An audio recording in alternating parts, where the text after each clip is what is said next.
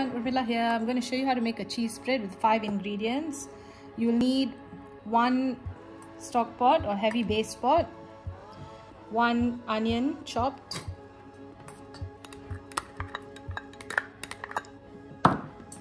1 green chili chopped fine as well. With the green chili you can either put half or less, or you can leave it out as well if you think it's going to be too hot. 1 carrot grated,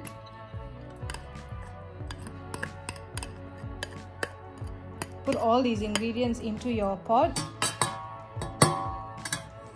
and then pour 1 tin of evaporated milk into the pot as well.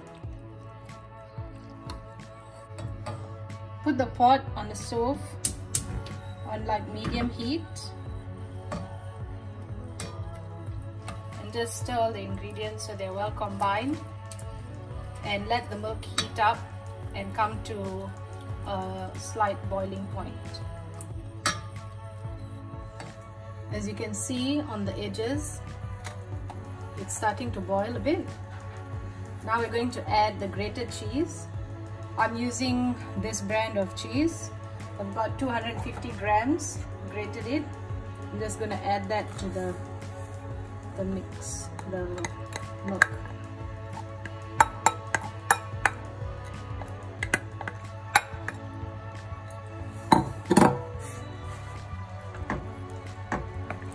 I'm just going to add a pinch of salt as well. Not too much because the milk and the cheese already have salt in them. And just stir it through until the cheese is totally melted and the mixture is nice and smooth.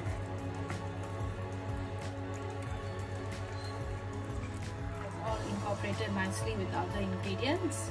Now you can turn off the stove and you can pour the cheese spread into a container and let it cool completely before you put it into the fridge. Then it can be eaten with bread or with crackers, any other thing that you'd like. Hope you like this recipe. Happy cooking!